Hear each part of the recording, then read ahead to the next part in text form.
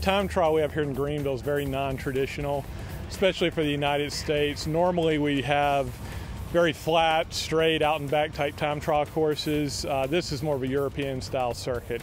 A lot of turns. We actually do multiple laps here, which we can do thanks to the number of athletes we have and the quality of the field.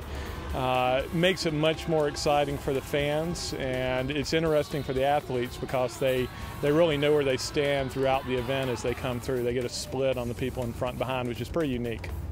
Well, you know, this is a longer time trial. It's a 20-mile time trial, so it's going to be about 40-some minutes, which is a fairly long effort, somewhat painful. It can get painful at the end. It's actually pretty tough. There's really no flat part. It's either up or down. Nothing crazy, but you know, it's a lot of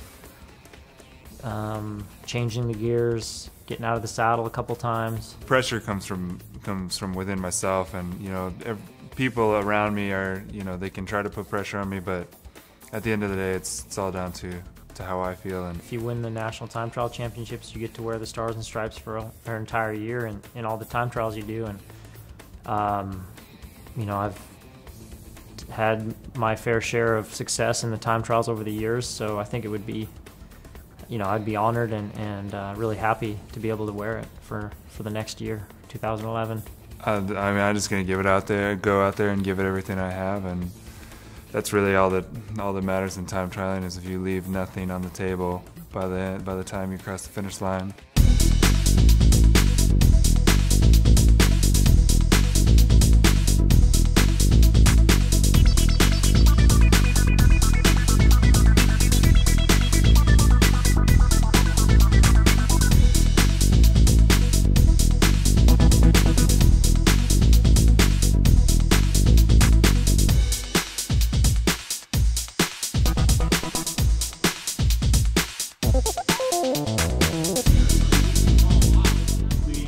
Welcome to the USA Cycling 2010 Professional Time Trial Championship. As we watch Peter Stetna, a young rider from Boulder, Colorado, having his bike checked here, making sure that he's met all of the requirements with the dimensions of the bike and the weight of the bicycle as well. As that'll be Carter Jones, another young rider from the same town, Boulder, having his bike weighed there. And that's the final part of the checks that the riders go through. All systems go for Jeremy Powers, rider out of Connecticut, is another man who's had some great rides here. That's Reed Mumford of the Kelly Benefit Strategies. As everyone goes through that process before they make it to this point, the start line, and the first of 3 laps begins there. It is 21 total miles of racing, just a few meters shy of that, but Carter Jones, our first rider out on course. Paul Mock, rider out of Davis, California, on the Bissell team, a huge engine, and actually an amazing story. Is a very well-rounded Paul Mock, has already been on the podium as at one point the Amgen Tour of California King and the mountain leader. Matt Boucher, the breakthrough rider for 2009, continues to impress. As we take a look here now at the finish line, the first time the riders are coming through. Adrian Hedgevari is a rider who's an interesting story, is a multiple-time national champion in Hungary and the United States, as he's now locked in our professional championship as Bernard Van Alden takes the start, the Jelly Belly rider, that great sponsor. And Bernard has been on the podium before. He knows what it takes on this exact course, as this is just on 42:14 there, a fast early mark.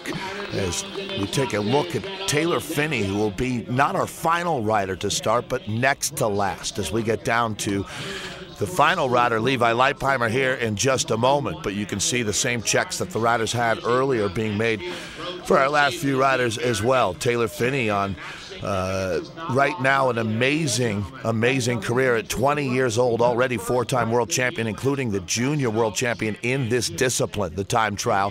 Levi Leipheimer, a man who certainly needs no introduction. The Radio Shack rider's been on the top step of the podium at the Tour de France in the time trial, stage 19 just a few years ago. He's also been on the podium at the Olympic Games, bronze medal winner. This really is the new guard and the old guard, and we'll see if there's going to be a changing or not here today. As a amped up Taylor Phinney certainly had the crowd in the palm of his hand.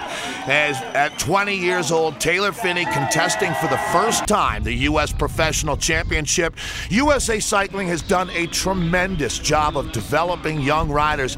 Taylor right now is at the front end of a new wave. Dave Zabriskie, who is not here to defend, as he is contesting the Vuelta a España, actually dropping out but won't be able to race here, has never lost in Greenville. So we'll have a new champion for the first time, Levi Leipheimer.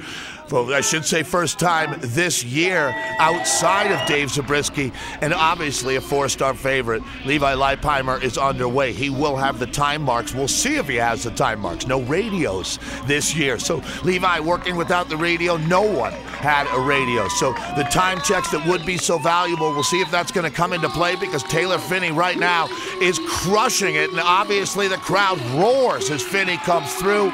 And that is our new fast time. We have a new leader here with only one rider left out on course, that being Levi Leipheimer. We're picking up Leipheimer right now with the accelerator down on the floorboard. Leipheimer will realize it is going to be very close. He might not realize exactly how close. And as he flashes up to the finish area, it is obviously going to come down to tenths of a second.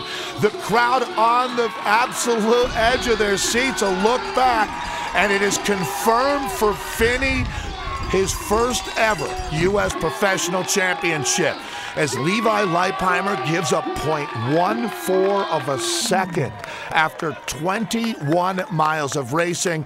This is the new boss.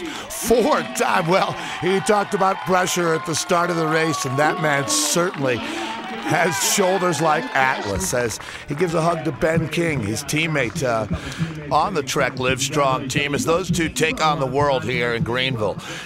Well, Jelly Belly, great job by this team. Two riders in the top five, with Carter Jones up there, and his teammate Bernard Van Olden will take the bronze medal, presented by Sean Petty, the COO of USA Cycling. Levi Leipheimer obviously disappointed. What a true champion this American Olympian is, and Levi will accept the silver medal here today, and that leaves the top step of the podium for our four-time world champion, first time ever as USA Cycling's professional time trial champion, Taylor Phinney.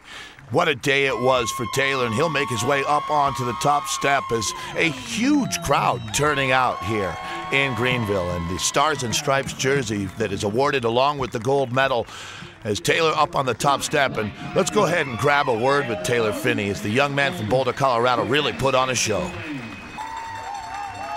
It's pretty special, man. You know, it's my first Elite National Championships, and to come out here and get the win, especially by such a small margin, you know, it just makes things more exciting. And yeah, I'm so happy.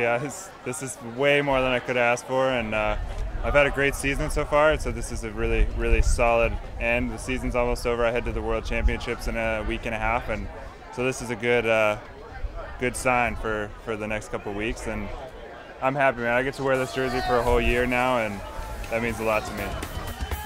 When we return, we'll hear from local leaders as they discuss the significance of these events for the Greenville community and local charities.